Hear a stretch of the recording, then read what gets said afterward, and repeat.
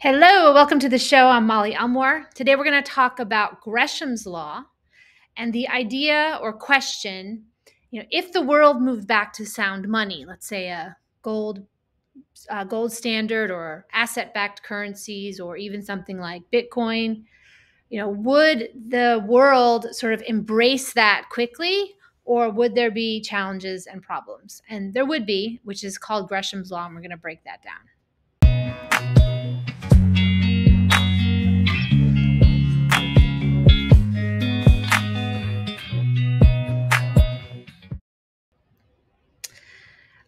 Welcome to the show. A couple days ago, there was an announcement in the news that Ghana is going to start using gold that they mine in their country to purchase oil. And it kind of raises this question that comes up every couple of months. It's come up with the BRICS nations as well. If we saw these sort of countries outside of the United States start to transact with gold-backed currencies, would that sort of force, through game theory, the West and the US to sort of adopt that as well? And it's a great question. I mean, game theory ideas like, if I'm going to force your hand by making a move that you have to react to in a certain way. And in the case of this, sort of the idea is, if there was a bunch of different options for currencies and you were an independent country and you could pick from gold-backed currency or you could pick from fiat that can be printed at will, part of the sort of logical argument would be like, well, of course I would pick the gold-backed currency because it will hold its value over a longer period of time. Well, it's not that simple, though, when you break down kind of how it really works in our world run by nation states and countries that issue rules around currency. So we're going to break down today what is known as Gresham's law. So this law is sort of an economic principle. It's not like a legal law, sort of like the law of gravity type of idea. All right, this came into being back in the 1500s when a guy named Thomas Gresham worked for the Queen of England. And he later went on and founded the Royal Exchange in the city of London.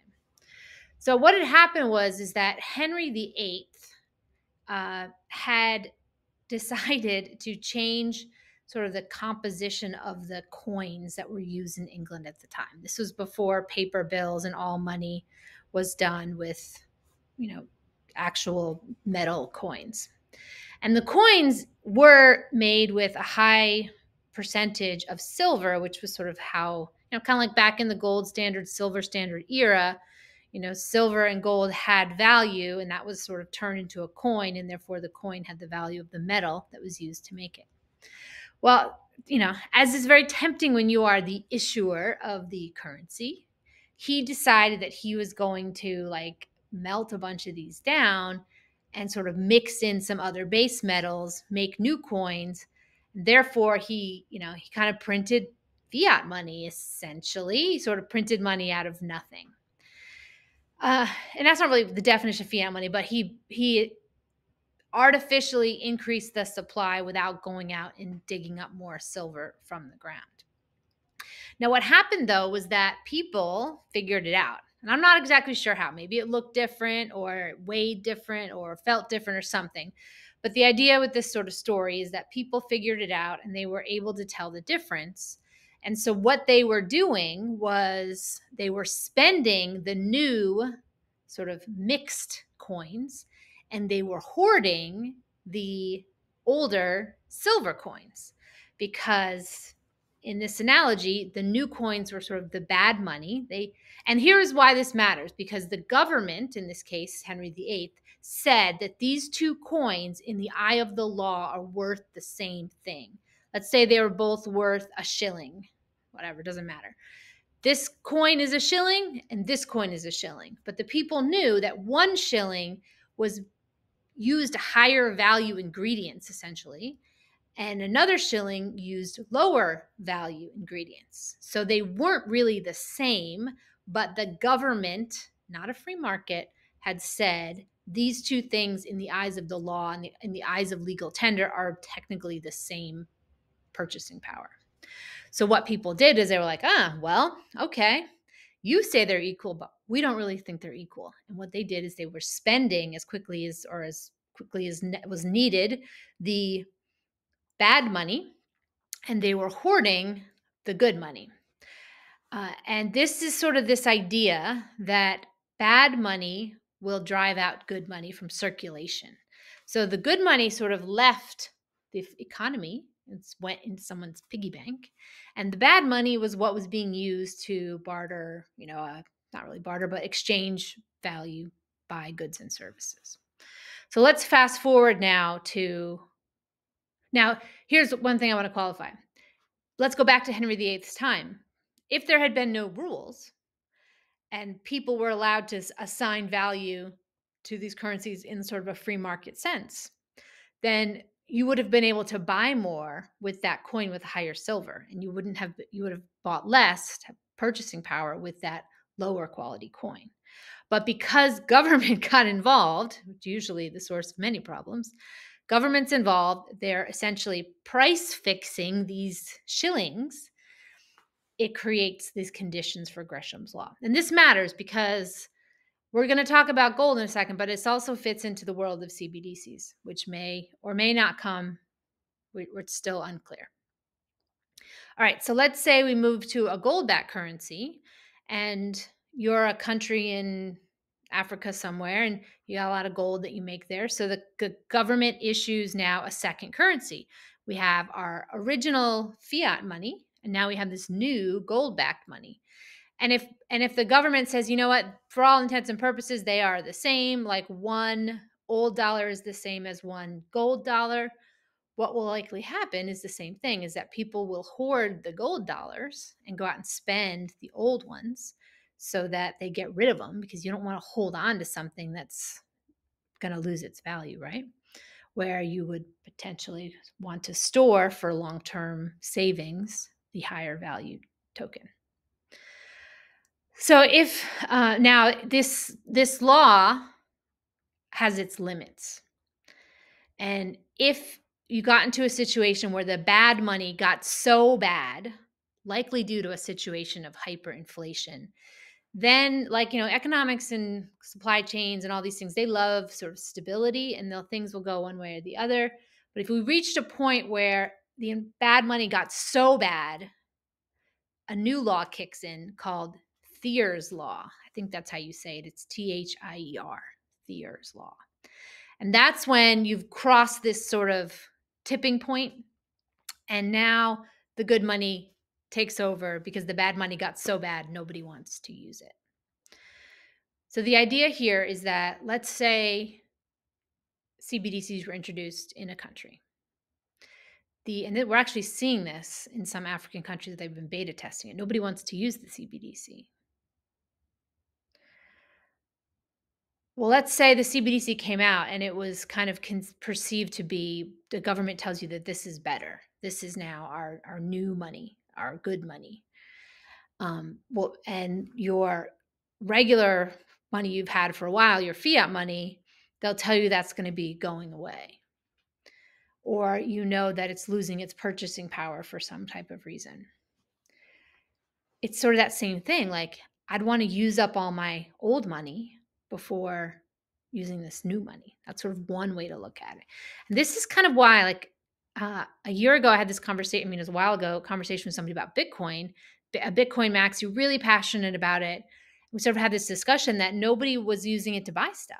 And it was kind of this attitude of well, it's kind of dumb. If I think Bitcoin's going to become worth $1 million a coin, it's kind of dumb for me to spend it on groceries right now. Which is a challenge if you had a monetary system where people believed, it doesn't matter whether it's true or not, what matters is that they believe it, that it's going to increase in value dramatically. I know that a lot of you watching this are XRP holders. XRP now is 30 cents, 30-ish something cents. If you believe XRP, let's even say, is going to be worth $1,000 one day, it kind of seems silly to go out and spend a whole bunch of XRP on something when that would be worth a lot more in the future. So that's sort of this idea too of Gresham's law, is that it's hard for these newer assets that people believe has long-term value potential to get used now, because of Gresham's law, that the bad money is going to stick around because people are going to want to save the things that they think are going to appreciate. And this is oddly, as I'm sort of thinking aloud, this is an argument for why a central bank would like inflation. Central banks don't really want everyone to save their money. They want an economy where people are constantly exchanging value. This is measured by velocity of money. And if you look at, right now we just had Black Friday and Cyber Monday and this sort of big holiday shopping season in the US and other shopping oriented countries. And the way that's often measured is like, how much money did people spend over these holiday weekends? Nobody's ever looking at like, how much money do people save over the holidays? Like, the measure of health of an economy is sometimes looked at by sort of the rate of spending. So if you had a monetary system where the money was always going up in value, it was appreciating, would people be less eager to spend? Probably, because you're like, well, I could spend this $100 on movie tickets, or I could just save it knowing that in a year from now it's going to be worth $120 or whatever. A monetary unit that goes up in value is sort of, you're going to feel discouraged from spending it. So is that one of the reasons why central banks like inflation, is because if you know your money's losing value, you might as well go and spend it.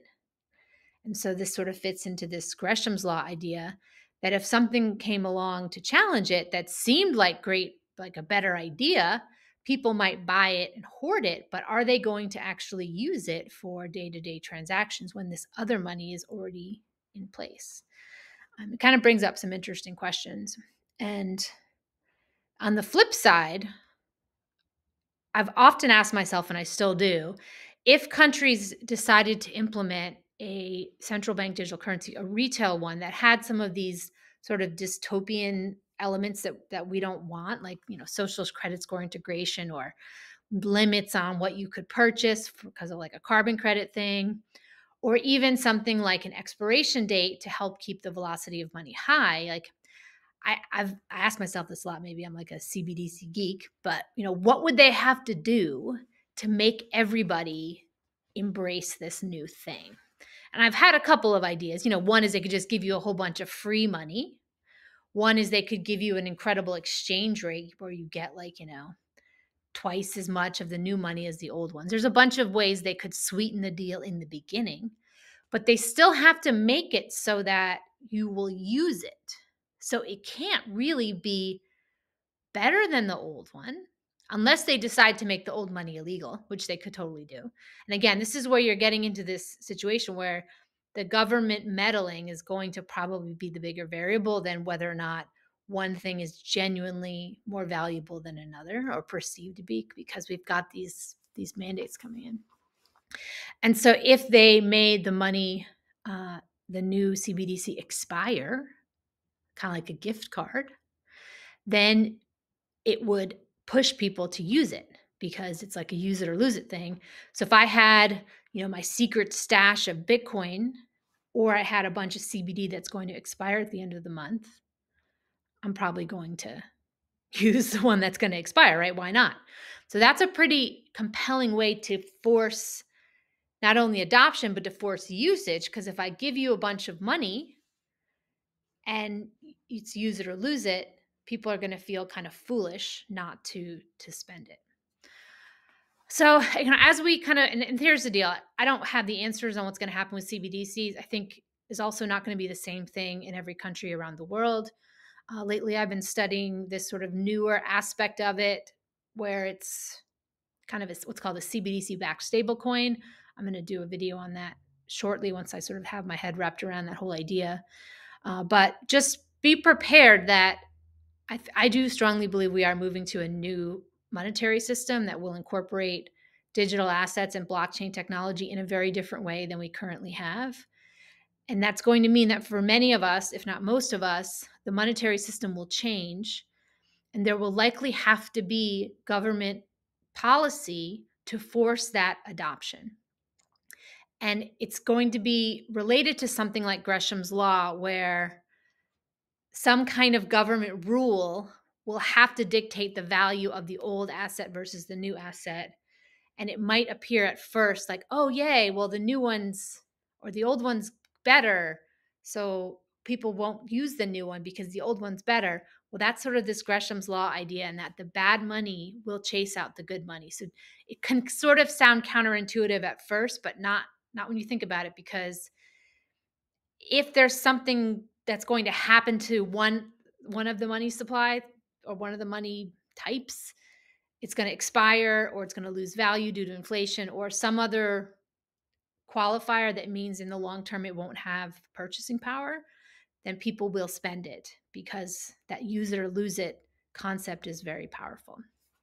So just wanted to introduce Gresham's Law. This won't be a long video today. I do appreciate all of you who watch these videos. Please like the video and subscribe to the channel if you find these insightful. And I do thank all of you who leave me very kind and constructive comments. It's very appreciated. Lately on Twitter, I've had my couple of sort of just mean people like attacking threads I write for no constructive reason. So it does make me appreciate those of you who are nice. I don't mind feedback or suggestions or even criticism. I just ask that you do it like you would in person, like respectfully. And the majority of you do that. So thank you very much for that. All right. I will see you in the next video.